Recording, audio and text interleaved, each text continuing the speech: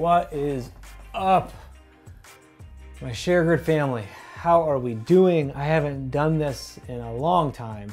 I missed you.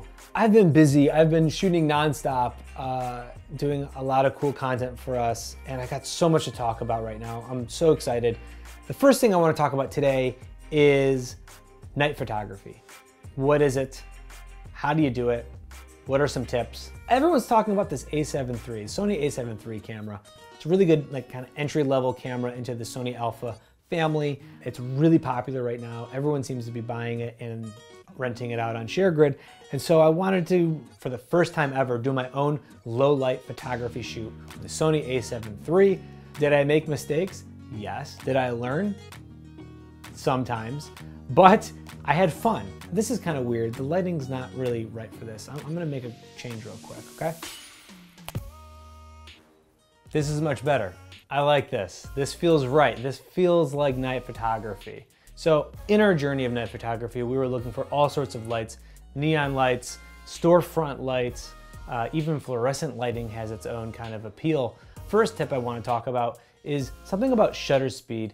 I've been doing cinematography and photography for quite a while. I've never heard of this rule, and I think it's hilarious and it's kind of awesome at the same time because it's so simple. When you're doing photography, whether it even be night or day, but particularly low light night photography, you never want to use a shutter speed lower than the number that your millimeter is. So for example, if you're shooting with an 85mm lens, you don't want to use a shutter speed lower than 1/85th. So I thought that was a pretty cool trick. I learned this on the internet, been doing this for a long time, never heard of that rule, but I think it's pretty sweet. The other cool thing about shutter speed at night is you can do those really long exposure shots. So sometimes you see that where it's at an intersection or over a street where you get those trailing lights of cars through the frame. That's pretty much a camera, most likely on a tripod, running a very long exposure. You can do anything from 5 seconds to all the way up to a couple minutes if you really want to get a lot of craziness in your frame. And so we did this once. We went over an overpass and tested it out, and we did a 30-second exposure, leaving streaks throughout our frame, which I thought was pretty cool. So of course, the slower the shutter speed, the more light you're allowing in. So even at night, even with a somewhat fast lens or relatively normal lens like we had, you're gonna bring in a tremendous amount of light at a 30-second interval. So even if we stop down and we bring our ISO slightly down, we still needed to cut more light. So we actually had ND filters on hand, and that can really be a quick, easy way to slap it on the front of your lens, really darken the light coming in, which really allows you to slow down that shutter speed. But the most important thing about slow shutter, long exposure shots is you need a tripod. You can get creative. Sometimes I've put cameras on, railings or put it on the ground and use my wallet to kind of prop it up a little bit. As long as it's stationary and nothing's moving it or touching it or shaking it, you're good, but you need a tripod. We brought a really small, simple, cheap tripod. You can buy some that are as low as $12 to $25 that are these really simple kind of small tripods for photography, and they do the job just fine. The best part is they're portable, they're light. You can put them in a backpack, throw it in the back of your car, whatever you gotta do, and go. So this is my favorite thing to talk about. You gotta get creative. Don't be scared, try new things. Like I said, I've never done night photography. I've never done a night photography shoot. I wanted to try something kind of new. This new technique is something a lot of people use. They use these things called prisms. You can buy them online. They're photography prisms that you can put in front of the lens, and it kind of changes your image. It reflects light in a weird, crazy way and gives crazy reflections. I didn't have time to buy one. They look pretty awesome, but I went to my local art supply store and I got these. These, I think, are candle holders, and they work wonders.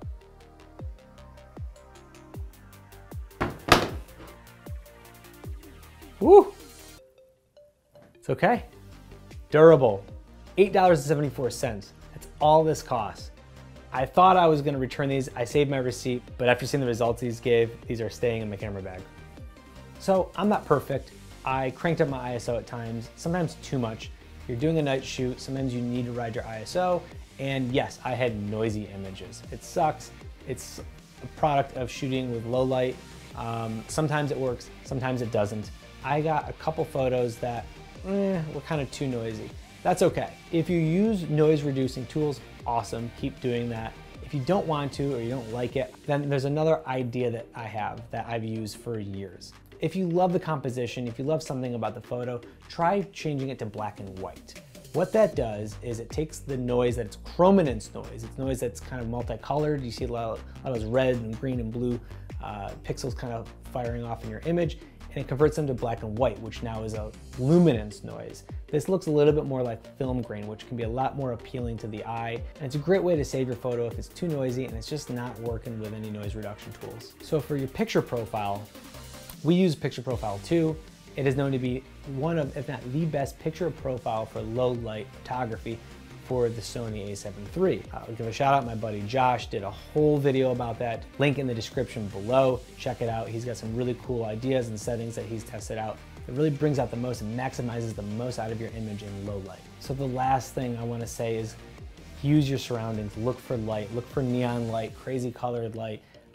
That's what's going to make your image pop. Of course, your subject, the way you frame it, your camera, you, all of that matters, but your surroundings are really gonna help. I was looking for neon light, and guess what? I overexposed, I can't tell you how many times with the neon light, because it just, to the eye, it was hard to gauge how to expose that properly because it's such a bright source. However, I shot in RAW. Though it appeared overexposed, once I looked at the raw image, all the information was there. So a lot of my neon lights I was able to recover, which was pretty awesome. So the key is here, guys, shoot RAW if you can. It may take up a lot of data. A lot of times with night shoots, you are, no pun intended, shooting in the dark. You don't know. Even right there in the moment, it's hard to gauge, right? So when you're shooting RAW, you're protecting your highlights, you're protecting your shadows. You've got a lot of information there to work with. Thank you for watching. Get out there tonight, any night, and start creating.